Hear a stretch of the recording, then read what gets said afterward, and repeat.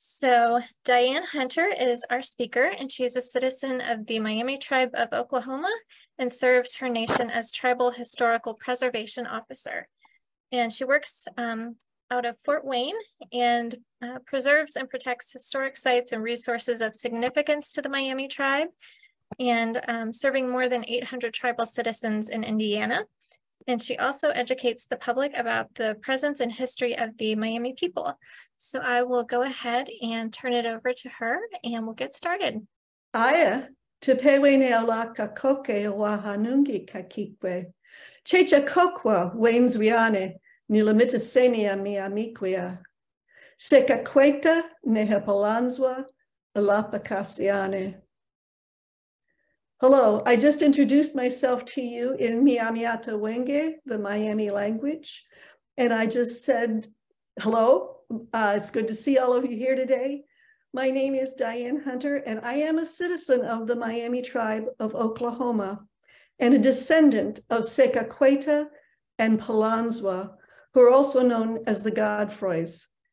And I am honored to serve my nation as Tribal Historic Preservation Officer.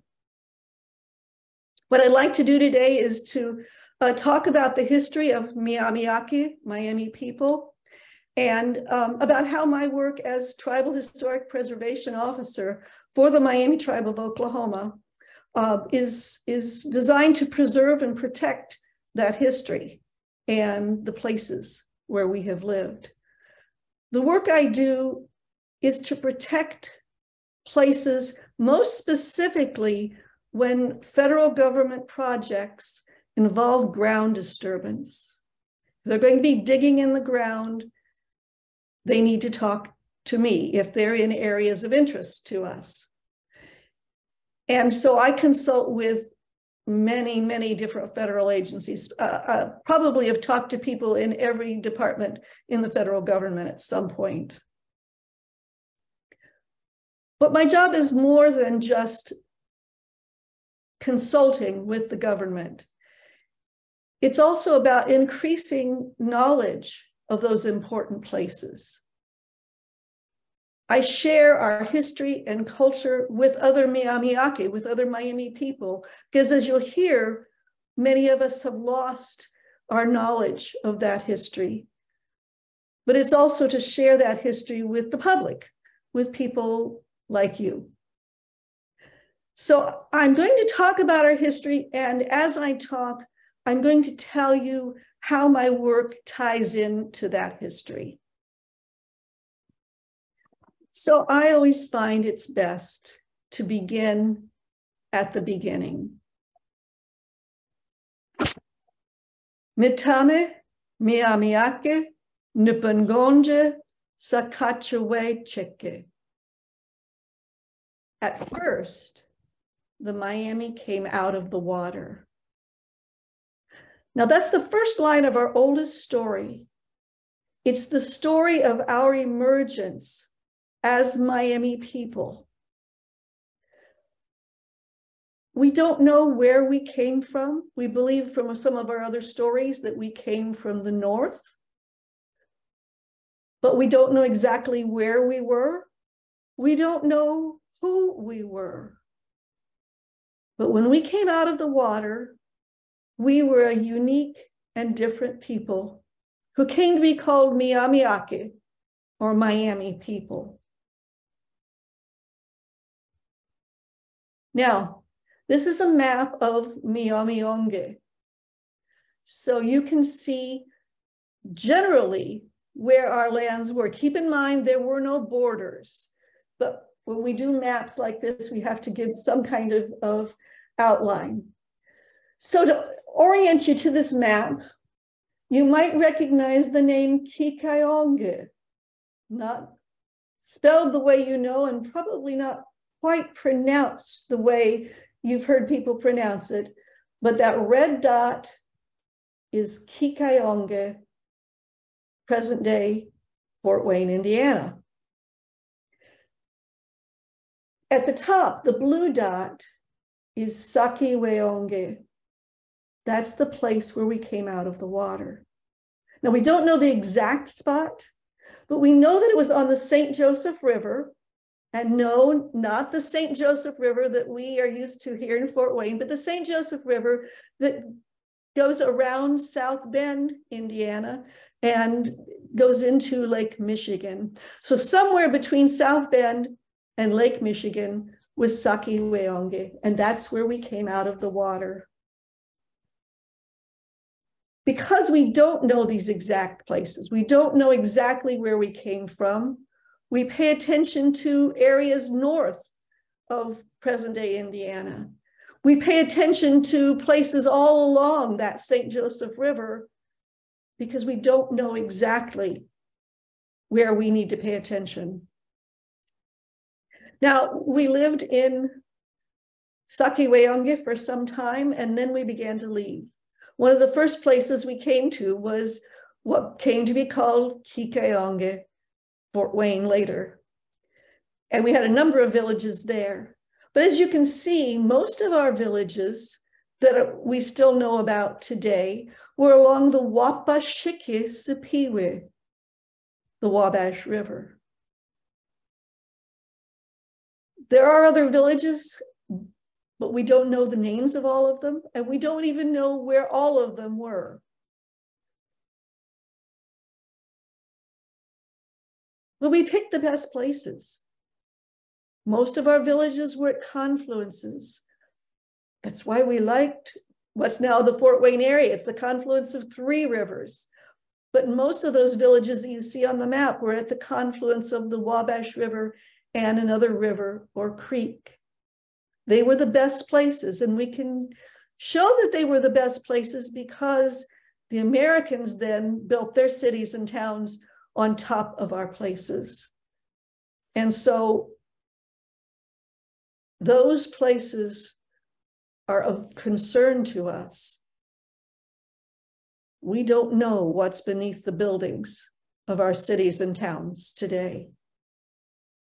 But this entire area, Indiana, Illinois, Western Ohio, and beyond, this is where we have been since time immemorial. So whenever there's a federal project in any of these areas, and it goes beyond what you see on this map here, whenever that happens, we want to consult because we don't know what they're going to find when they start digging in the ground. So we lived in these areas, as I said, since time immemorial, longer than anyone can remember. But in the mid-1600s, there were the Beaver Wars, and we fled from the wars. We did not want to be in the middle of it. So we fled into Illinois and into Wisconsin and further into Michigan. And while we were there, we encountered French traders and missionaries at Lake Huron and at Green Bay. So Michigan and Wisconsin are concerns to us today because we were there, we lived there for a period of time. But by the early 1700s, we were back in our homes in what is now Indiana, and we were still trading with the French. We enjoyed those trade goods. Think about it. We had always cooked with clay pots, and now in exchange, we got manufactured metal pots. Imagine cooking for your whole life in a clay pot. How many dinners got ruined because you broke the pot? And now you cook with a metal pot. You know, we still cook with metal pots because they cook better than clay pots. So we liked those goods, and we continued to trade with the French. And then by the mid-1700s, we were also trading with the British. But then in 1763, there was a Treaty of Paris. And in that treaty, the French ceded to the British all the land that they claimed. Now, that wasn't their land. It was our land. We had not given it, sold it, traded it, ceded it in any way to the French. But now they gave it to the British. And 20 years later, there's another Treaty of Paris in 1783. And you're probably aware that 1783, that treaty was the treaty that ended the American Revolutionary War. And you know what happened to the land then. The British gave it to the Americans. And the Americans saw it as their land. And they came west onto what was still really our land. They came down the Ohio River and north, at that point, primarily into Ohio, and we wanted them out. They were illegally on our land, so we attacked them thinking that they would leave. But instead, they attacked us. And so we're attacking them, they're attacking us. Skirmishes lead to war. And soon we are at war with not just these individual families, but with the United States. The war finally ended with the Treaty of Greenville in 1795. Now, when you look at this map, you can see the land that we ceded in that treaty. Most of Ohio and some parts of Indiana, primarily where there were forts. As you look at this and some other maps that I show you, it's important to understand that this land was ours. And the maps will help you understand how we lost it. But we were okay with the Treaty of Greenville. It ended the war, it brought us peace. The Americans now had their land, we had our land. We were going to live as good neighbors in peace. But shortly after the treaty was signed, the Americans were coming further in. Now they're coming into southern Indiana. And the further they come, the more land they want us to cede in treaties. So there's another treaty in 1805 and another one in 1809. Keep in mind that 1818 is the year that Indiana became a state. When Indiana became a state, clearly not all of Indiana today was part of the state then. Just those green and yellow patches at the bottom were Indiana. The rest of it was still our unceded land. But shortly after that, we ceded more land in the Treaty of 1818. And you can see at that point, we ceded land that within a couple of years was the place where they started the city of Indianapolis as the new capital of Indiana. Then there was another treaty in 1826. And in that treaty, we ceded most of the land north of the Wabash River. We had another treaty in 1834, and again in 1838. Now, after the Treaty of 1838, the only communal land that we had left was the Great Miami Reserve. That's that white patch in north central Indiana. Kokomo is in the middle of the Great Miami Reserve. It wasn't there then, but it is there obviously today. We had individual reserves. Some Miami people had their own private reserves, but this was the only land that we had as a tribe. And then probably, well, definitely our most significant treaty was the Treaty of 1840. In that treaty, we agreed to cede the Great Miami Reserve in exchange for land west of the Mississippi River. Now, the United States had been pressuring us for 14 years to exchange our land in what is now Indiana for land west of the Mississippi River. And in this Treaty of 1840, we agreed to do it. But more importantly, what the United States had also been pressuring us for since 1826 was they wanted us to go to that land west of the Mississippi. And in this treaty, we agreed to be removed. Now, this is an important story for us that I'm going to tell you, because it's important for us to understand as Myaamiaki, as Miami people, but it's also an important story for others to understand about how we were removed from Indiana and why we are the Miami tribe of Oklahoma today. We have a blog about our forced removal. So if after my talk you would like to learn more about our forced removal, you can go to this blog post, and it's a series of posts that take you through the process that led up to our forced removal and a day-by-day posting of what was happening when we were on removal. And Kate, if one of you would like to copy that link and put it in the chat, that would be wonderful. Thank you. So I want to tell you how our removal happened. Yes, we agreed in 1840 that we would remove to land west of the Mississippi. But no one wanted to go. Not even the men who signed the treaty wanted to go.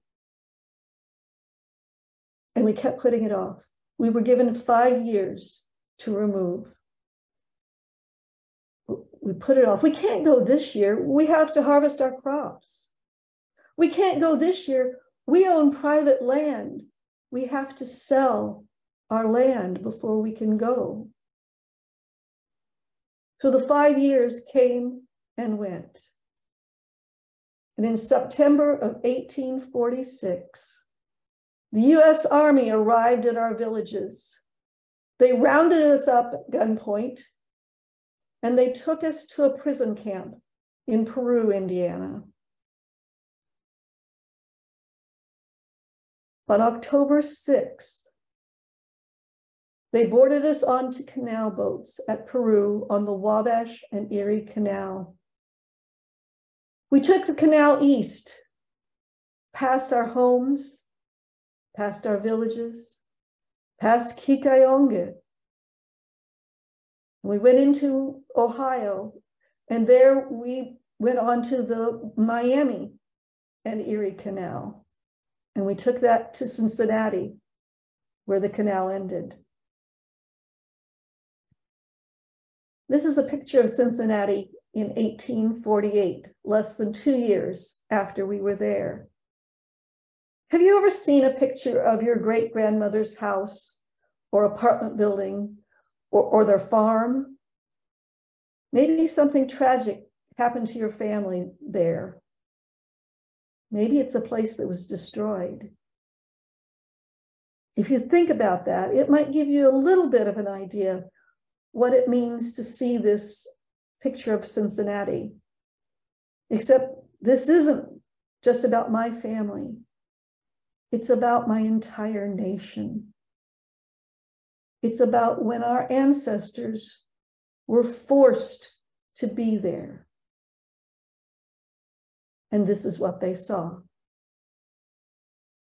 They were taken off of the canal boats and brought down to the public landing, which is what you're seeing at the front here. And they were put on the steamboat Colorado, which I imagine looked very much like one of these, probably the one on the right, the less fancy boat, I'm sure, is what they gave us. Now, the Cincinnati newspapers always reported every day what items had come into Cincinnati by boat and what items were leaving Cincinnati by boat. I'd like to share with you what was in the newspaper the day we arrived and left. Daily receipts by the Miami Canal: 134 barrels of whiskey, 218 barrels of flour, 10 sacks of 115 pounds of wool, 8 barrels of varnish, Miami Indians, 225 over and 78 under 8 years old. 49 perch stones, 4 pigs, and so on and so on. Shipments to St. Louis by the Colorado, 30 tons of dry goods, 32 casts of government stores, 350 Indians with their baggage. It's very clear we were not passengers on these boats. We were cargo. So we boarded the Colorado and we took it from Cincinnati on the Ohio River going west and then north on the Mississippi River. On October 18th, we had our first death. It was an infant. 2 days later, on October 20th, another death. An elder man named Ottawa. And later that day, we arrived at St. Louis. But they didn't take us into St. Louis. They put us on a sandbar called Bloody Island. And that's where we buried Ottawa and the infant. Now, the Colorado, that steamboat was too large to go on the Missouri River because the Missouri River is very shallow. And they hadn't thought in advance to make arrangements for another boat for us. So we were on Bloody Island for 3 days while they looked for a steamboat that could go on the Missouri River. And after 3 days, they found the Clermont number 2. And so we headed west on the Missouri River. Now, the records show that at least 2/3 of us were sick while we were on the Missouri River.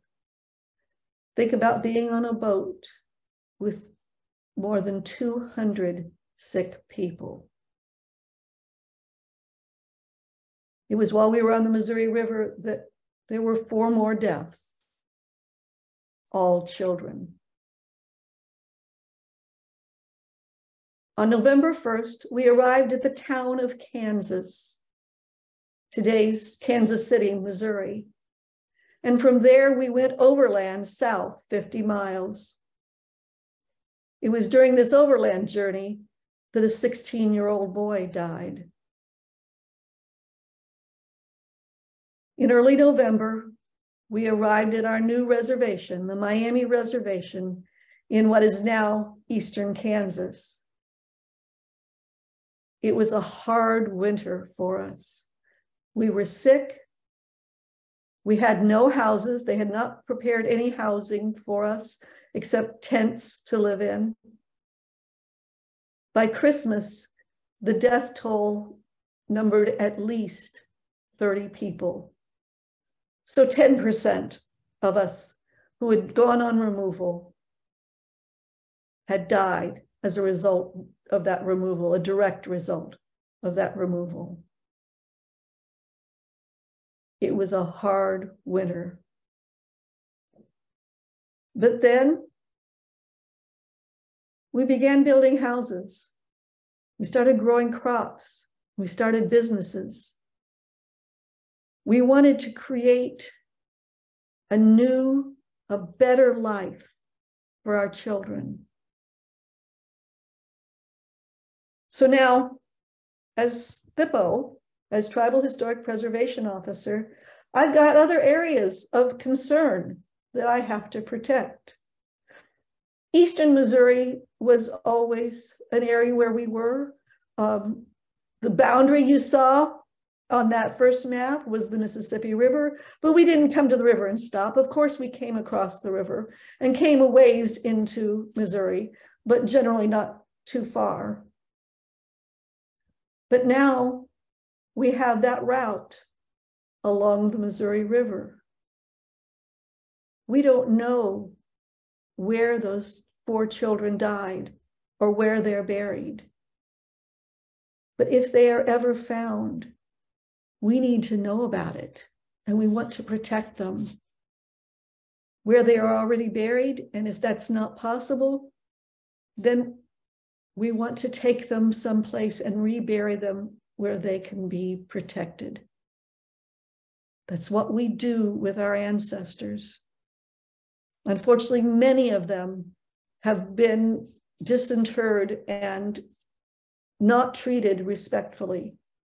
And so it's part of our job to find a way to respect those ancestors and rebury them once again.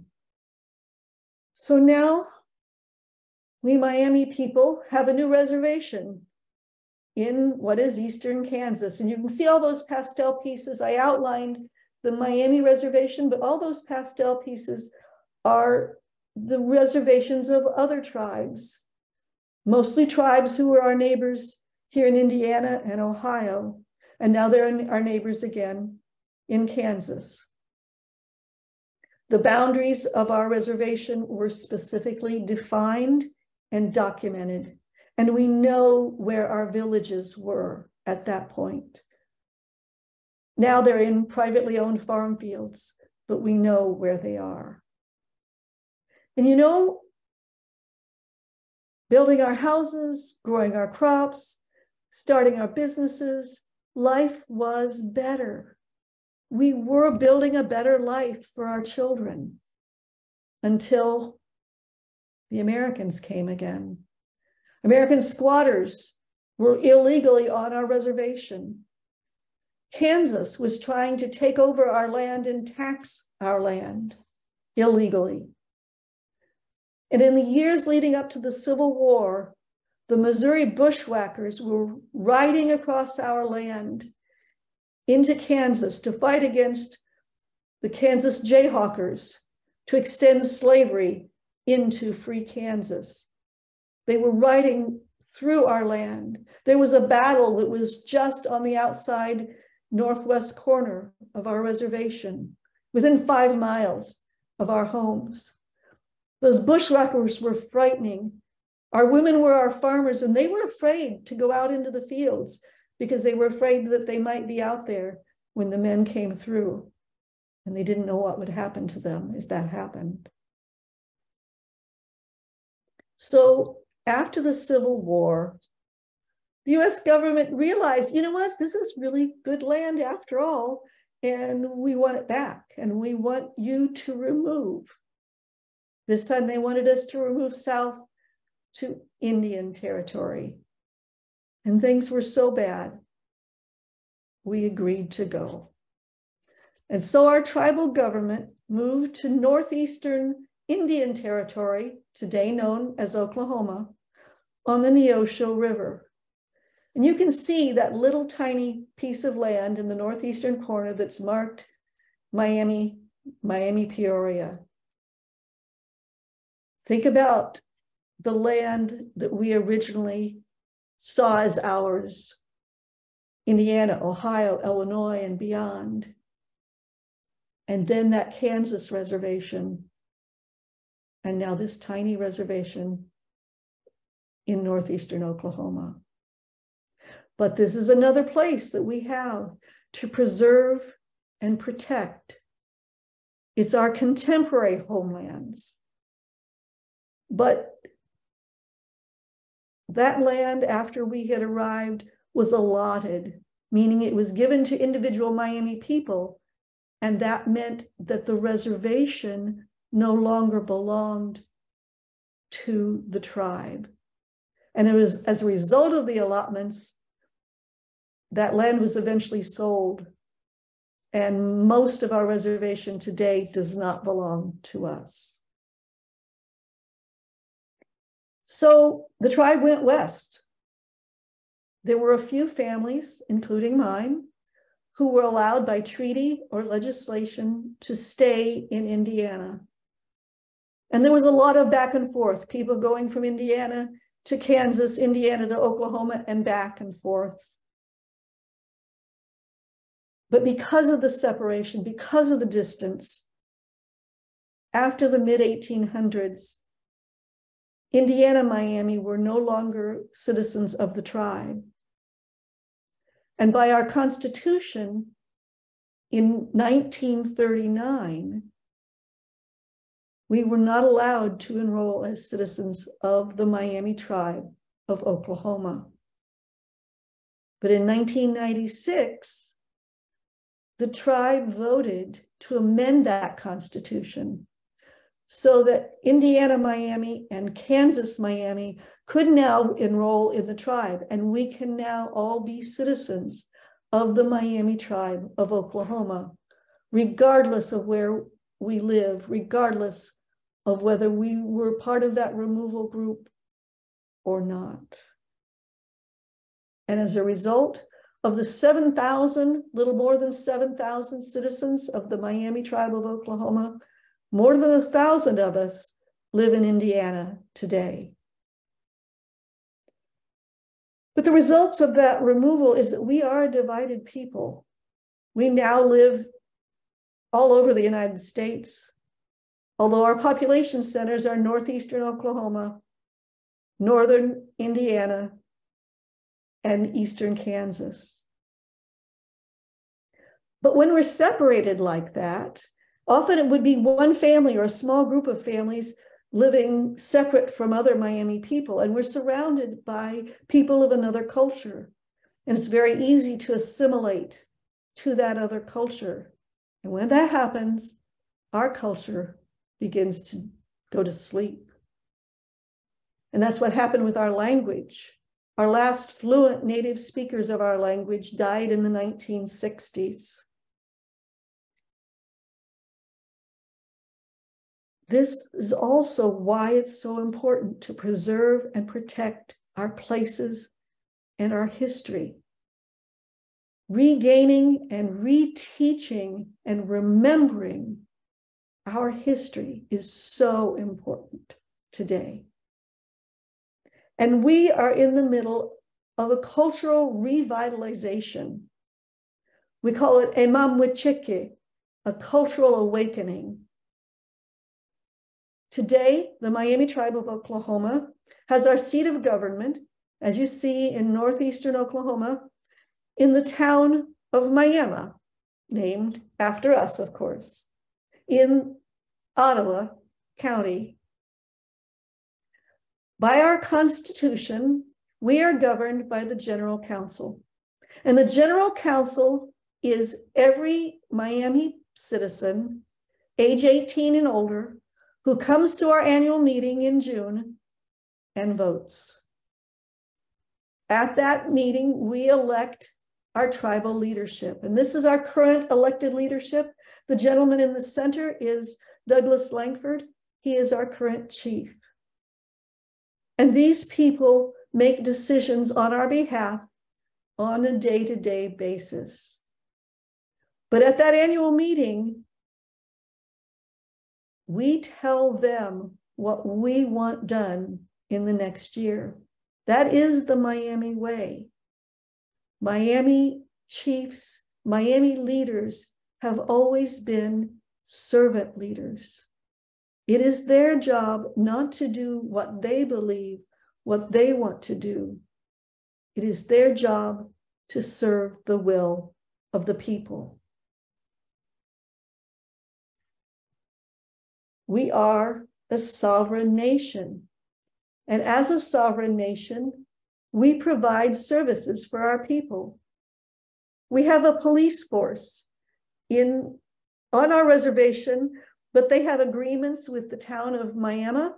And so our police force acts throughout our reservation area, including beyond where the town of Miami is, and throughout Ottawa County. We have tribal courts. We have a preschool. We have services for our elders. We have lunch for our elders. I could have a free lunch, but it's a long way to go to have just for lunch. But our elders who live in Oklahoma can come and receive a free lunch.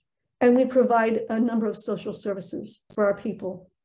We pay for our government and for our services Through Miami Nation Enterprises, it's our political economic subdivision.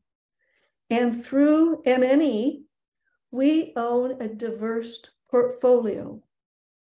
We own the largest cabinetry, native-owned cabinetry company in the United States.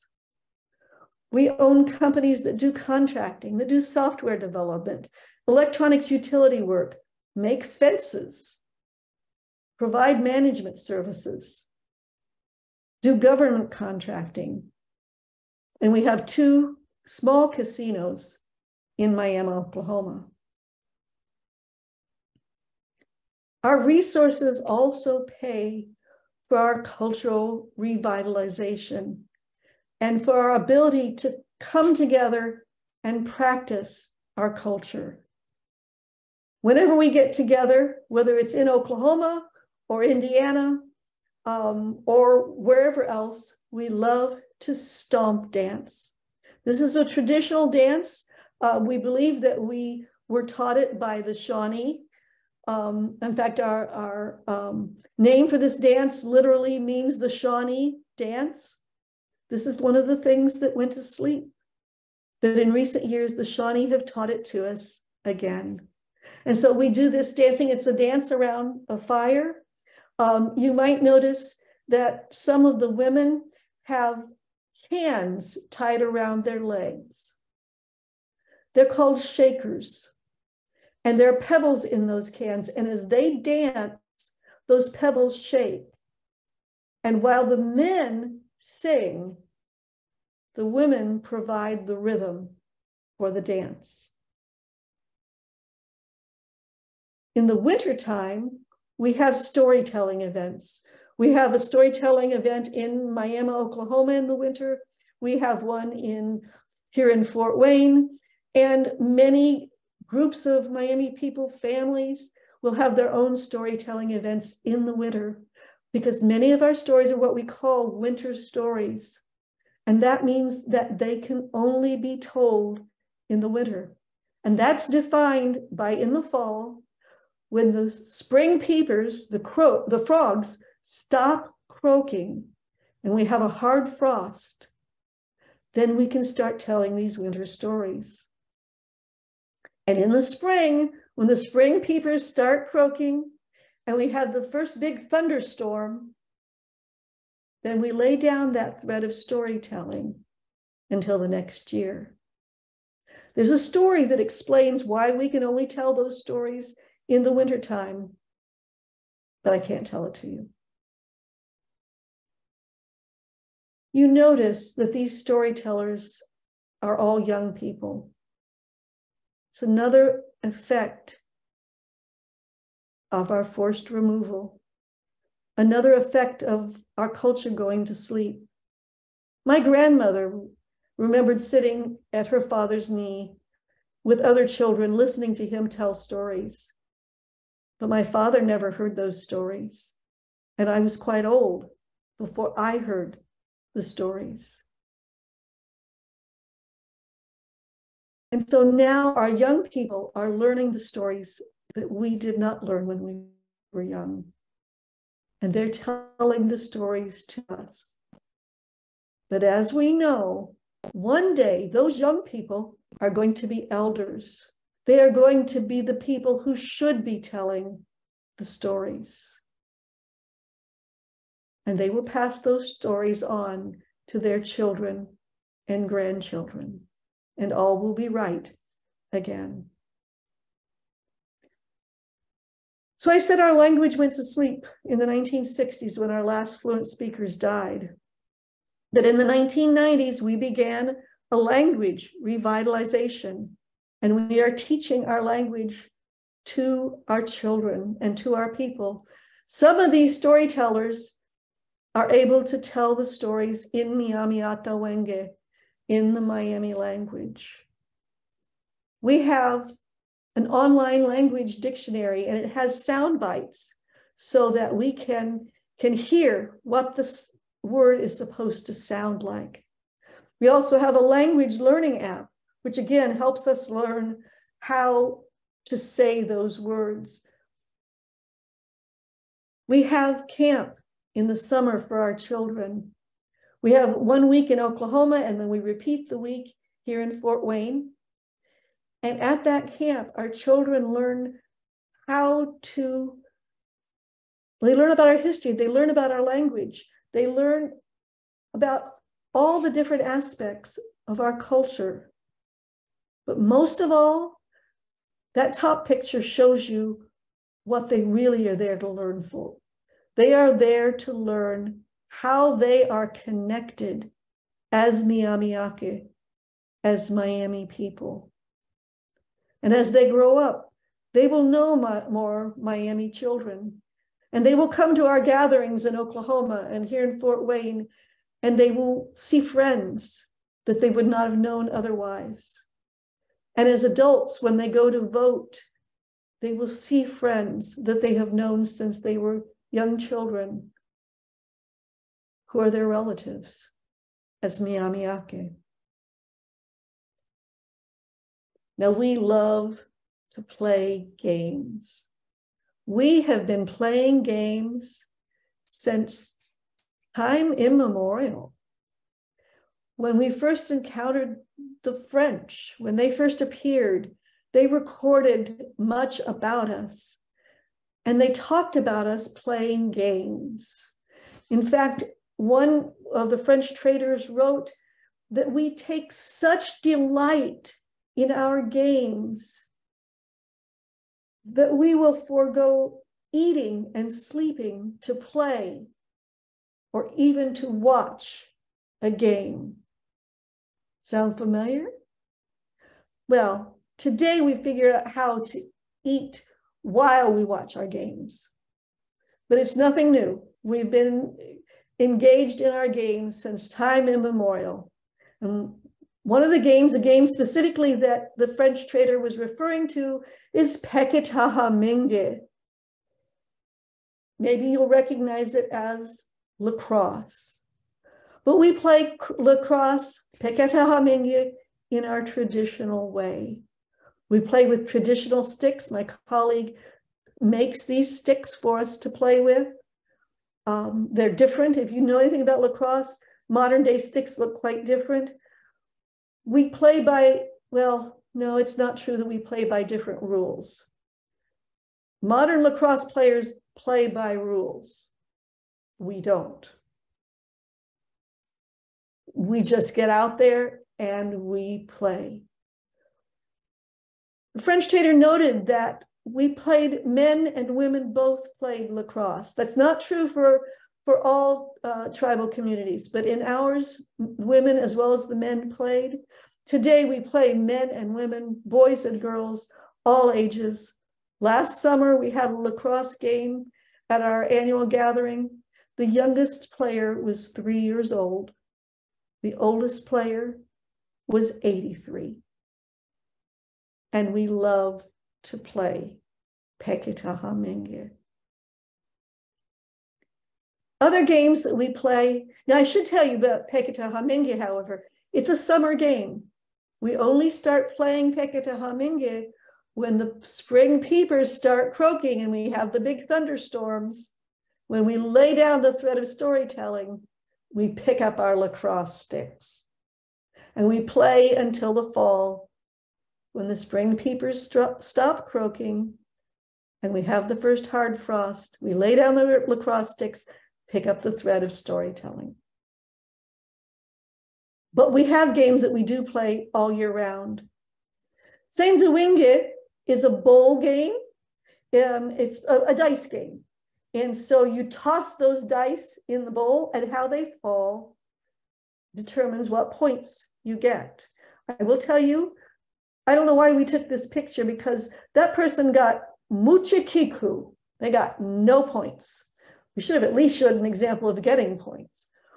But that's the way the game goes. Sometimes nobody gets points. Sometimes people win on their first turn. So it's a fun game that we play all year round and have been playing since time immemorial. The other game is the Moccasina game. It was originally played with moccasins. And those pads on the blanket there. We use those pads now instead of moccasins, but it's a hide the pebble game. So you hide the pebbles under the mat, and then the other team has to figure out where it is. And so the team, the girl with her back to you, she hit it, and the other team's trying to find it. But the girls' team is singing because they're trying to confuse and distract the other team from finding the pebble. We love to play this game. We play all year round, and we have moccasin tournaments. We love to play these games. We so delight in our games. We also have a Myaami art called ribbon work. Now, ribbon work is done by many Great Lakes tribes. It's not uniquely Miami. But the Potawatomi, for example, do a lot of floral designs. And each tribe does a variety of designs. But we Miami people, all our ribbon work is done in diamond patterns. And we sew this. We take silk ribbons that we got in trade, and we cut and fold the ribbons, and then we sew them in layers to create the patterns that you see. Now, we are learning to do ribbon work, to sew ribbon work again. In fact, you can see from the image, it's not just women who do ribbon work today. Even our young people and even our men are learning to sew ribbon work. But it's very, very time consuming. The tiny, tiny stitches that are required take good eyes and a long time. So we still use our ribbon work designs, just as our ancestors took silk ribbons to make diamond patterns. Diamond patterns have been around for a long time in tattoos, in art on hides. They use the new technology of ribbons to make these patterns. So today we use modern technology to imprint those patterns on our t-shirts. One person put it on the back of his cell phone case. As you can see, I put them on my PowerPoint slides. But when you see these kinds of diamond patterns, and there are many, many different designs, but all diamonds, when you see those designs, you recognize a Miami person. So thinking back, what is my role as Tribal Historic Preservation Officer? Let me give you a little history of that. In the 1950s, you may remember or may have read that they were doing a lot of construction in the United States. They were building the interstate highway system. They were building dams. And in the process, they were destroying many, many sites of historic importance. Not just sites important to tribes, but sites important to all Americans. And so in 1966, Congress passed the National Historic Preservation Act to preserve and protect historic places. And Section 106 of the National Historic Preservation Act provides each state to have a state historic preservation officer, and each tribe that wants to can have a tribal historic preservation officer. In the Miami tribe, we have had our THPO since 2010. But my job as THPO is not to stop projects. My job is to protect resources. I want those highways to be built. I drive my car. I want to have good highways. And I want to have safe highways. I use my cell phone. I want them to build the cell towers. but I want them to do it in ways that do not damage or destroy places of historic or cultural importance to us. Now, most projects have no impact. Still, the federal agencies have to consult with tribes in the areas of their interest, of their historic and cultural interest, on any federal undertaking that falls under Section 106, and most specifically, any project with ground disturbance. And they particularly need to consult if archaeology has shown that there are places of archaeological sites, or if the tribes tell them, we know this was an important place for us, we know this is where we were. But even then, sometimes projects encounter sites that no one knew about. And so then they consult with us. This is what we found. What do we do? And together we make decisions. The final decision is the federal agencies, but they do it in consultation with the tribes. Sometimes they encounter our ancestors. And so we work closely to protect those ancestors and to see that they are reburied. When it's on federal land, or when those ancestors are already in a museum, then it falls under the Native American Graves Protection and Repatriation Act, which gives tribes rights to repatriate those ancestors and anything that was buried with them. But this only applies to federally recognized tribes. And that has to do with our sovereignty. Federal recognition means the US recognizes the tribe as a sovereign nation. They recognized us as a sovereign nation when they made treaties with us. You don't make treaties with anyone other than another nation. And so we are sovereign nations. And when we consult with these federal agencies, it is government to government consultation. Any interested organization can consult on a project, but not as a tribe. That is a very distinctive and specific kind of consultation. So why is it important? Why does it matter to us? Each of our tribes has our own history and our culture that are different from each other.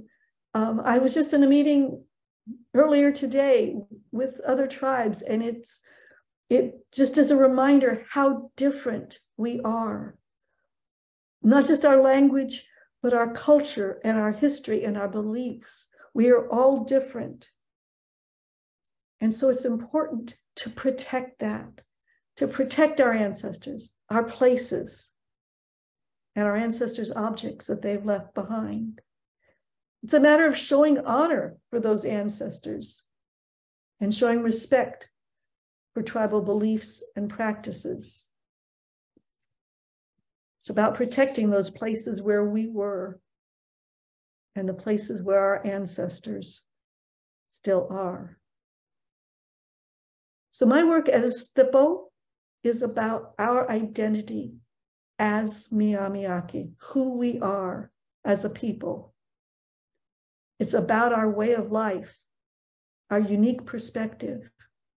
It's tied to our language, our stories, our culture, our history. And most importantly, it's about leaving what we have relearned, revitalized, remembered, leaving all of that for the generations to come. Mishinewe, thank you very much. Thank you very much. So we do have some questions, And I just wanted to mention first, if anyone has questions after the program, or if you would like a copy of the chat from today's Zoom, you can email us at genealogy@acpl.info, and we'll stick that in the chat. And so our first question for you is, someone asks, my paternal grandfather was born on the Godfroy Reserve in 1891, and where can I find more information on the reservation at that time? Oh, that takes quite a bit of research, actually. It's not something very simple. But I might have information for you. If you want, I took it down, but if you got my email up there, it's dhunter@myamination.com. If you want to email me, I can, and tell me the names, and I can see what I can find out for you. Sounds good, thank you. And then for our next question, Kirsten mentioned that they'd read the books, The Other Trail of Tears by Mary Stockwell, and the book Native Americans of East Central Indiana by Chris Fluke, and was wondering if you have recommendations for other Miami-specific books or any other reference material for further reading. Unfortunately, there aren't good books about Miami people. There just aren't. There are a couple of books that have been written about Miami people. The better one was written 50 years ago in 1970 by Bert Anson. The Miami Indians is the title. That was written at a time when ethnohistory was just beginning to be done. For the time period, he did a good job, and for the most part, his facts are pretty good, but he doesn't know how to interpret it. He doesn't know how to explain what's going on. So you have the facts, but you don't have an understanding of what it means. The best source for us right now is that blog, and I should have just, let me put that back up. See.